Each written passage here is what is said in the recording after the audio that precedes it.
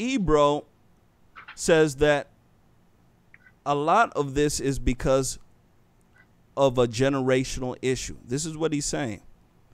And AOC is agreeing with this as well. She's saying it's a generational issue. And quite frankly, she says that criticizing the occupation doesn't mean that you're against Israel. This is what she's saying. This generational issue, she's saying that the younger Jews are saying that basically they agree with AOC. Is this a lie? Is she just spewing out of her mouth that, hey, it's the older Jewish people that are bad and the younger ones want to speak about this and get rid of this issue here? What do you think? What do you say to that? Well, there's a couple of comments. Number one, let me address the word occupation. The word occupation means that one government or one group is in territory belonging to someone else and oppressing them. There are two areas under discussion. There's Gaza and the West Bank. Gaza has not one Jew in the entire territory. Not an Israeli, not a Jew from elsewhere in the world, and as best as people can figure out, there's no Christians, and there's no Muslims that oppose the government. If they did, they'd be dead. So let's stop the word occupation when it comes to Gaza. Anyone that uses that word is an idiot. Okay? Number one. Number two, in the West Bank, where a fairly large number of Muslims live, they used to be citizens of Jordan.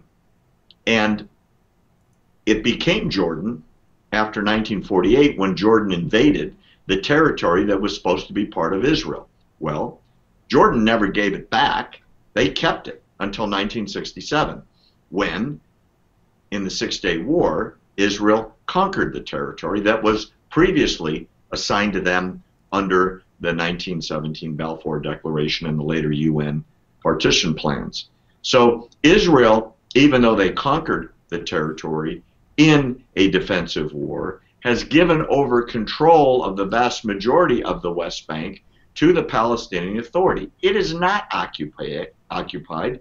Jews are not allowed in most of the towns, and with the exception of some military outposts, it's all Muslim. It's all Palestinian.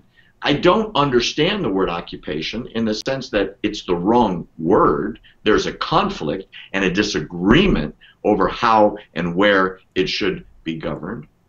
But this is nothing more, nothing less than the Joseph Goebbels propaganda school being applied in modern day. Meaning, Goebbels, as your viewers I'm sure know, was Hitler's propaganda minister, and he said, tell a big lie, tell it often enough, repeat it constantly, and eventually it becomes the truth because people don't know any better.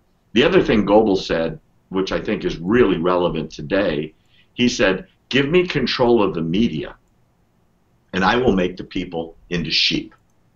Meaning, if he can control what is announced as news, he can get the people to do virtually anything.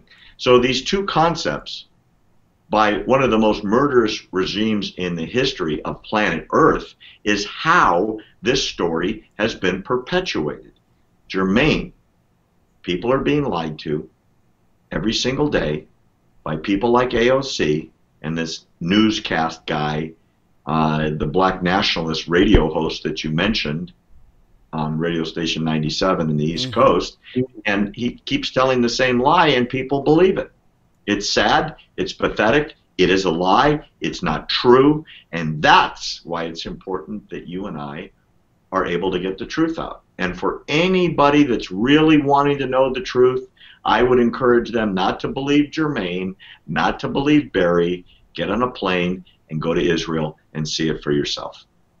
You'll see one of the most incredible countries in the history of the world, flourishing, prospering. You can walk anywhere, you're protected, you're safe, and you have equal rights. And this occupation word is wrong to the point of absurdity. But yet, as you said, AOC keeps using it. Why?